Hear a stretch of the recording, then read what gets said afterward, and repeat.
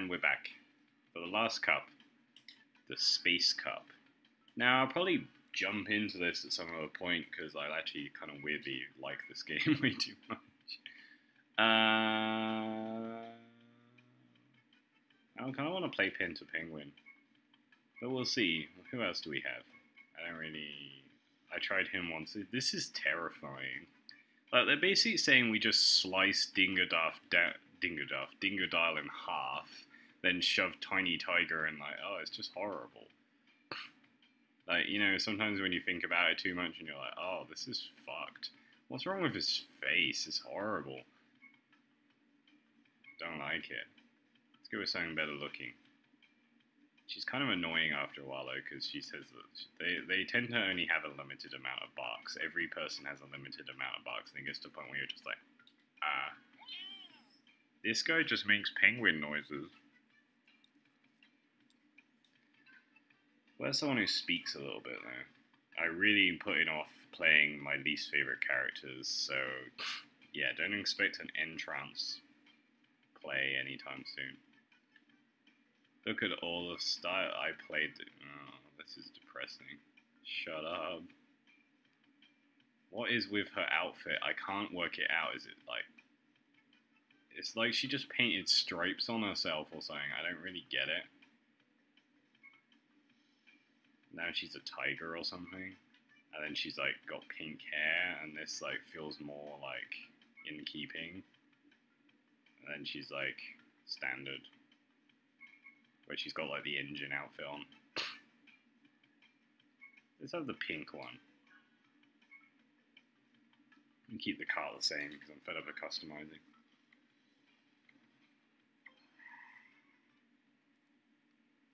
So what was I talking about on the past thing? Yeah, let's just change the subject entirely. Well, we can talk about that a little bit. So, like, stupid shit that me and my friends talk about in the car. Like, when we... you do dumb shit when you're in a long fucking... you're doing a long-ass fucking drive with your mate, and he's driving, and you're bored, and it's like...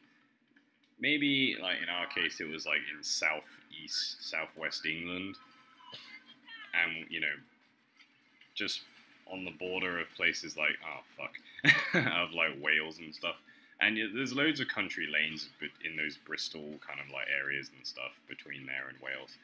And, you've been playing a lot of dirt, and you decide that you're going to just try and be a co-driver for a bit. And then you fuck it up, like, literally all of the time, and he's just like, stop. Yeah, that used to be a thing that we did. And then we just spend the whole time playing on our Spotify playlist, just like back-to-back, like, metal, and like some of the weirdest stuff would come up in a row where you were like, I can't believe this went from like In Flames to Papa Roach. Like, yeah, they're really the same subgenre. Because Spotify has an interesting take on what's the same genre. I don't think it understands. But, like, it's trying. It's trying.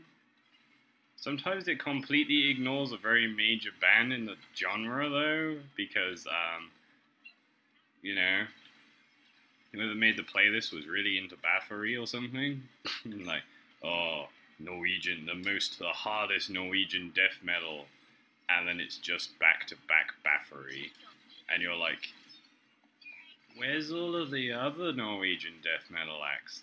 Or like the biggest black metal in the current thing, and it's like 5 Behemoth songs and a couple hits from the Moat songs, and then it's like Deicide or something, and you're like, yeah, I think there's more than 3 bands. Like, those bands are good, but like, it's always that subgenre kind of conversation. Anyway, I've had 2 different people say to me when I've been in the car with them, or when we were just talking about metal, and I just bring up stuff where I try and emulate people's voices, like Arch Enemy or Cannibal Corpse's voices, because I'm trying to explain what I'm looking for when I'm like listening to death metal, and I can't explain it because it's mostly different tones of growling, and I have no vocal training whatsoever. But the amount of people who have said to me, oh man, yeah, your like death metal screaming voice is actually ridiculously good. Do you practice or something? It's like, no, I don't think so. I think I used to just get into a lot of screaming matches when I was a kid. You know what I mean? Just used to have a lot of arguments where, you know, that you start to distort your voice when you're emotional, when you're screaming at someone because you're very angry or upset. And like, it kind of means that through a traumatic background, you tend to get a very good death metal screaming voice because your voice gets more and more damaged to the point that your vocals fray at a very low end. So my voice is quite low. I actually have to do a lot of like, it's like low in tone but also low in volume. So I have to do a lot of mixing to make it like auditory when I'm doing these kind of like playthroughs and stuff. But like, my death metal voice, it means that like it frays really quickly and people are always freaked out by how quickly my voice frays. It actually sucks when you're a teacher because you're expected to raise your voice in a loud, clear tone and use your voice as a weapon essentially all the time. Something I don't agree with, but is actually essential to being a teacher, being able to raise your voice and like use body language to explain to the kid. You can't do that. That's unacceptable in society because kids are like kind of more like animals than they are people at that point. They're in training. Like social graces aren't innate. Anybody who ever thought that in a philosophy lesson need only go and work with children for a short period of time to realize most stuff that you think is innate, like thou shalt not kill, thou shalt not beat the shit out of each other over minor things, thou shalt just not, oh, I want snatch. Kids do that all the time, and you have to say to them, no, you can't do that. Like, you know, that's bad. Like, all of the time. And you have to kind of be like that. But you can't scare them, and you've got to be audible. You've got to be in a loud, clear voice. Obviously, when I get, like, past a volume level that people want me to be at all of the time, my vocals fray.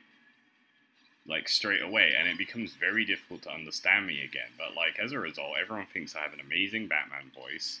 And everyone thinks that I have a pretty good death metal voice because it just goes straight into like a kind of sound straight away. Because like it just, I'm not even bringing it up like to a loud volume before it starts to like fray really badly. And like, I don't even need to bring it loud, and even at a low volume, it's fraying really quickly and making that distorted sound that a lot of grindcore and death metal bands use a lot with that kind of sound, especially like, you know, Disturbed in like the Sickness era with the kind of sound and like the stupid noises and things, the death metal noises. I still can't breathe. I always thought it'd be cool to learn pig squealing and breeing, but I've just never really, like, I've looked up basically a bunch of YouTube videos and then just listened to a lot of death metal and gotten to the point where I'm like, yes, I can do it. But it's like only in short bursts because it does actually hurt my voice because a lot of it is on the vocal cords, which is the wrong way to death metal scream. You're supposed to bring it out from the chest. So it's much better if you kind of like, and it sounds much more like Phil Anselmo's kind of style vocals in like Far Beyond Driven era and stuff, where he's just like, whoa, kind of sound, where it's just like all in the chest, because it's supposed to be there. And if I get it right, I can do a pretty good one, but I'm not going to do it like all of the time. Like, because I can't do it like well. Like, you know, like it's something that I've like don't practice enough. I always remind myself I should spend more time practicing. Like, I'd say like, because I always wanted to be I wanted to be in a death metal band pretty much my entire life after I got into death metal. I was in a thrash metal band when I was in college. It was fun. It wasn't going to go anywhere, but it was fun. That shark guy was behind me. Yeah, like, and I always wanted to start doing distorted vocals. A lot of my friends, I used to play the guitar. I haven't for a year or so now, and I miss it, but like I just don't have the time and money to keep buying guitars and lugging them around, because I travel a lot for my job. So yeah, I kind of just wanted to transition into like hardcore or death metal vocals, and no one I know, especially in China, wants to open a death metal band, especially not an English language death metal band, because then they can't check what I'm saying. And I could be just like, fuck the system! Like, you know, and they'd be like, what are you saying? I'm saying I like pancakes. I'll tell them in Chinese, and I'll be like, oh, okay, and then some guy will come around and arrest us all. One guy will speak good enough English to understand that I'm saying, you're all wrong! And they'll be like, I don't agree with your system. And they'll just have enough, like a high enough level to understand my scream vocals. And then I'm fucked. You know? Nah, you don't meet many metalheads out here. You meet a bunch of guys who are a little more like, every Brit I meet, man, he's like, do you like the football? I'm like, I like rugby. Oh yeah. Be cool if you like the football. You heard of like Arctic Monkeys?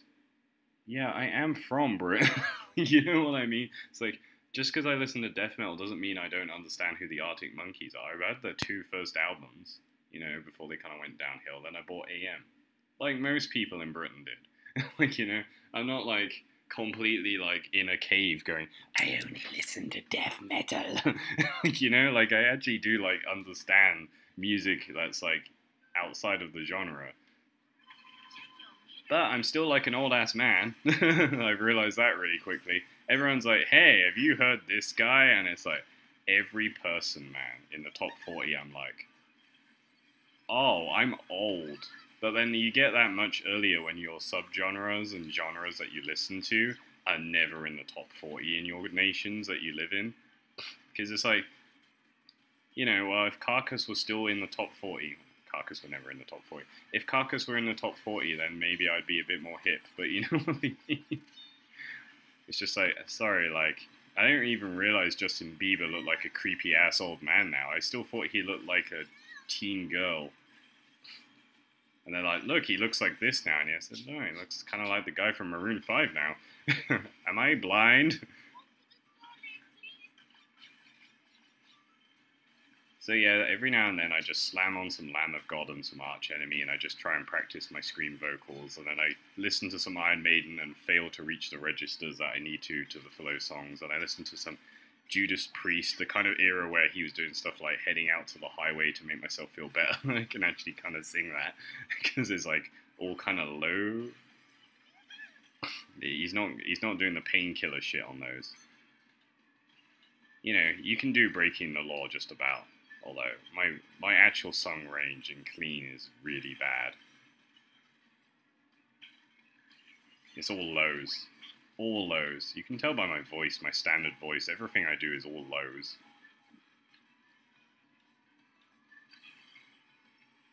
But yeah, every time one of my friends is like, hey, I picked up the bass again, or I picked up the guitars again, or I'm thinking about taking up drumming, I'm like, so, do you want to start a new blackened death metal band? And they're like, nah, I don't really do that anymore, you know, I don't even really, like, I haven't even listened to Slipknot's new album lately, and you're like, well, you know, if you could just get around to doing that, that would be great, like, you know, because, you know, it never, like, for some people it went away, for me it never went away, and that whole "it's just a phase, honey," it really depends on how much you're scared of other people's opinion, and how much into it you are, and I just stayed in, man.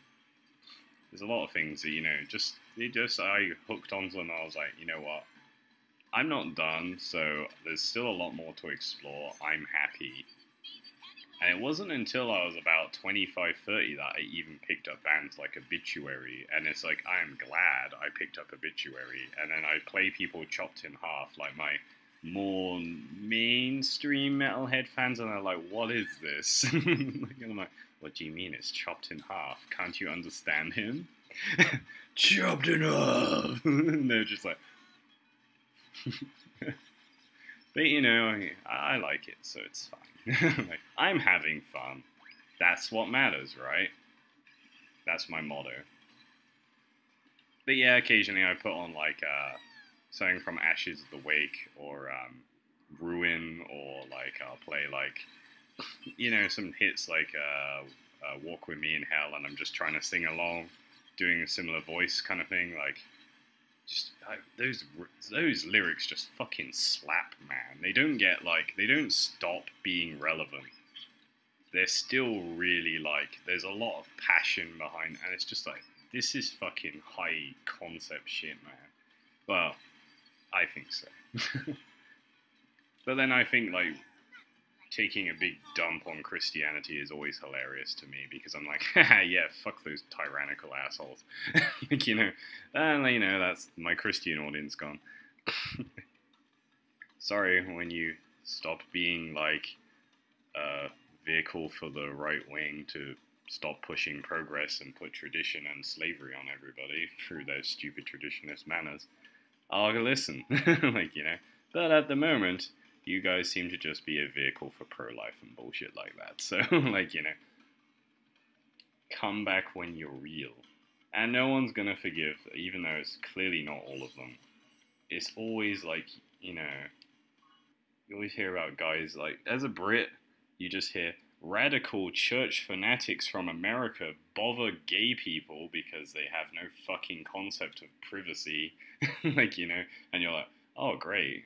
But it's like Westboro Baptist Church. That's like saying, the Church of Satan is the only Satanist kind of group. You know what I mean? Church of Satan guys are coming after me now because they think they are the only Satanists. So, yeah, it's like kind of like going, like ISIS are the only Muslims. It's just like, that's not true. I'm getting on dodgy ass ground. Let's move this back to death metal. I don't think you should burn down churches. Don't burn down churches. That's arson.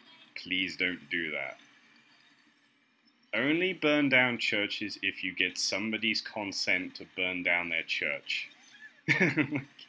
If they put a demolition notice out and they say, we would prefer it if you set fire to this church. I want you to cremate my church if you're going to demolish it in any way. No dynamite, fire, then by all means. You never want to burn the churches, though. They always want to keep them up forever. Kind of says everything about that, doesn't it? Yeah. Anyway, don't burn the churches. I swear every LP, man. I say something really fucking dumb.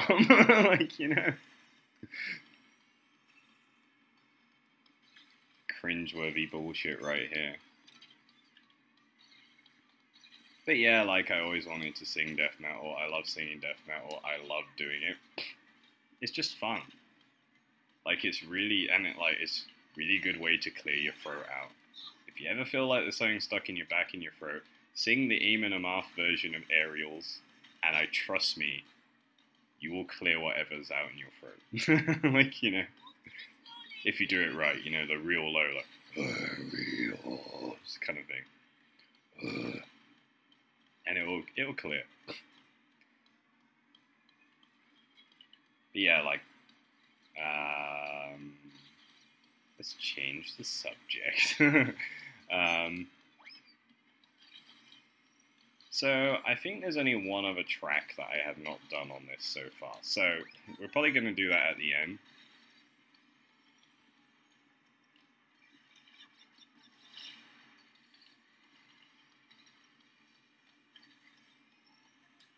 Oh man, this track is cool, but I just don't get the motifs. Why are there luminous cacti everywhere? Of all the things to put in the future, I will put these. I just don't really understand what they're going for here. It's cool, but it's I don't really get what the cactus is a symbol of. Feels like they just needed something to fill the space, unless I'm missing something.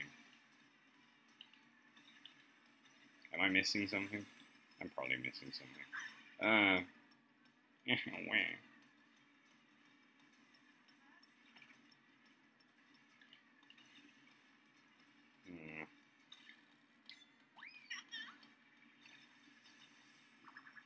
Trying to think of anything safe to say that will not come back on my ass later.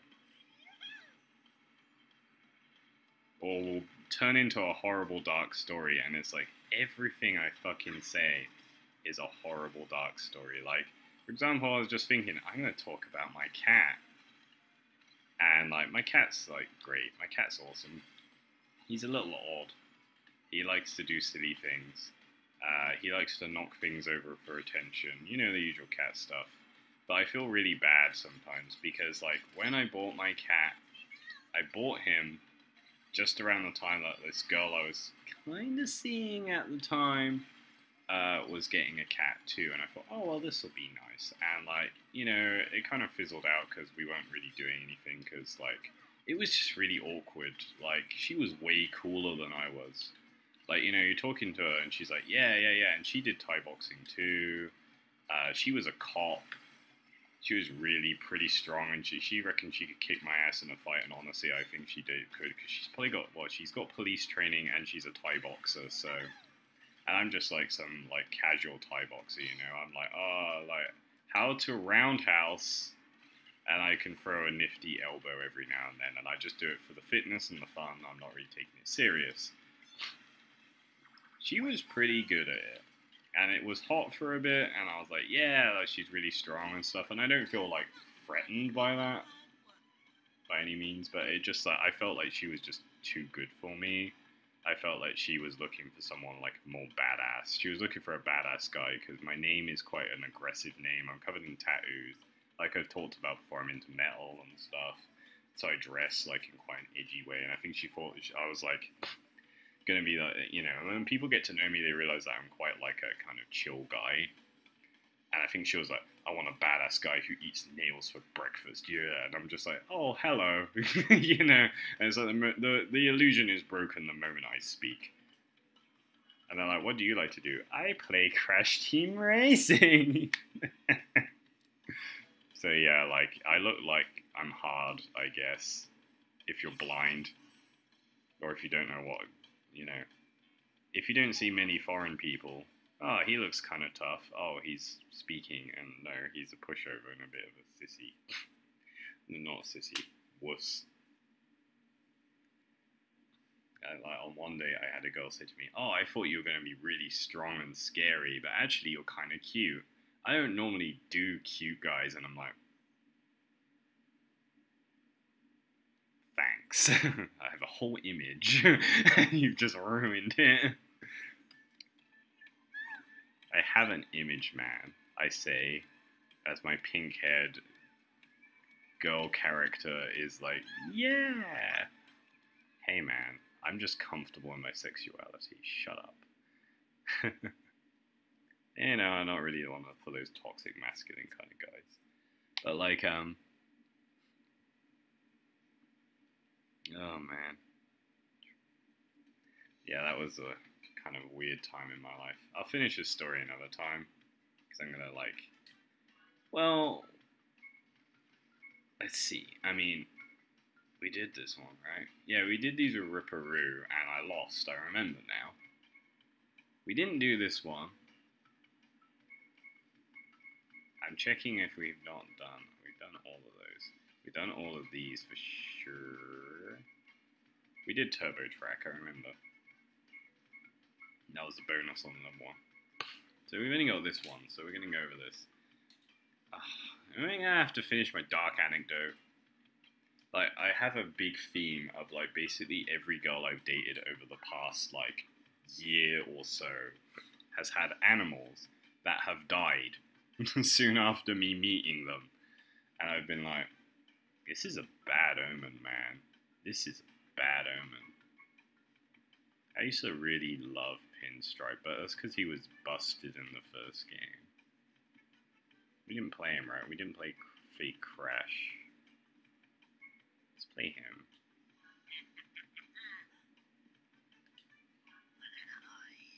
If you play the Komodo brothers, they just make lots of S puns, because of course they do like that. I'm just so good and all that stuff, so it gets a bit grating after a while. This guy's more like a wise guy kind of guy. He's kind of fun. Yeah. Dark things. Yeah. Like, one girl I was kind of chatting up from a dating site, her hamster died, and I was like, oh, is that how, you know, you're chatting to a girl and you're like talking to her, she's like, oh, I'm so sad, my hamster died, and you're like, how do I respond to this? Like, oh no, and you're thinking, like, you don't want to be that guy, but you hear yourself saying it's like, well, what happened? Did you feed it? And you're thinking, like, now you're making her sound like an asshole. Oh yeah, I didn't feed him. It's like, oh no, I was away on a business trip for a couple of days and I left him food and water, but he escaped and now he's dead. And I'm like, oh no. And I am genuinely upset and I'm like, oh no. And I'm feeling like, you know, this is one of the like first 7 conversations I'm having with this girl, right? And like, but this isn't about this chick. This is about the other chick, the cop chick that I was seeing kind of badly. It was just, it went horrible. Like, you know, I was terrifying by accident. Like, she was in my home on the first date by accident because like everything fucked up and then the restaurant was closed or something. And I was just like, oh yeah, we'll just hang around. And I got really nervous because I was like, oh, she's in my house. Anxiety. And I was just like, and then I forgot that, like, you know, girls have reasons to be scared of like being in a guy's house that they barely know, and I was just acting like a big bouncy dog, like, you know, the equivalent of a big bouncy dog. Well, I was doing really wide, waving arm movements, and this chick is a cop, and she can kick my ass, I know this perfectly well, but I could still see her recoiling and shit, because I'm just waving my arms around like, yeah, and doing big, large gestures, and she's like, you know, and then at one point, like, literally, we're cooking dinner together, and I go and get something, and my fridge was in the living room or something, because the layout was weird. And, like, I come running down the hallway afterwards, just striding really fast, and she can hear my footsteps, and she just is like, fuck. I'm just like, wait, what? And I'm thinking, oh, yeah, I sound like a fucking rapist. Like, you know, and then, like, honestly, I felt so bad about the situation that, like, it got to the point where I was just taking her out for dinner, like, all of the time, and, like, kind of being really, really nice to her, because I was like, oh, I made her feel unsafe, and that's not cool, you know, and it, like, honestly, I'm not gonna, like, actually hurt anybody, but, like, you know, I came across as intimidating to this person because they didn't know me, you know? And I was just like a strange, large foreign man with tattoos. And she was like, oh, fuck, you know? And like, it got to the point that it was so awkward that she was like, I'm just gonna go after like a couple of, like, we were just watching Netflix and stuff. And she was just like, I'm just gonna go. And I'm like, yeah, fair enough. So you want me to show you out? And she's like, no, I'm fine. Worst date to this day. Worst date I've ever been on. Oh look, we unlocked a new thing. Excuse to continue this horrible, horrible, dank story. I'm actually going to continue this dank story. I could stop at any point. We're not. We're going to just throw out my horrific dating. Anyway. It was fine after that. We went on acceptable dates. She showed me some really cool bars, some really cool restaurants. I showed her some cool places. We had fun. We ate a lot of food. We used to hang out a lot. It was cool. But it became more and more of like, we're just friends kind of thing. Nothing really ever happened that was really big. And then I started to realize that she didn't really approve of a lot of things. Because I was like, hey man, I want to get a motorbike. And she's just like, no, I don't want you to get a motorbike. And then she was getting a cat. And I was like, oh, you know, I kind of felt around this point, I want to get a cat. So, let's see, what can we play? What didn't we see much of, because I fucked it up? I mean, there was all those bonus ones where I came, like, last on them, but surprise, surprise, you come first on them, it's virtually the same thing.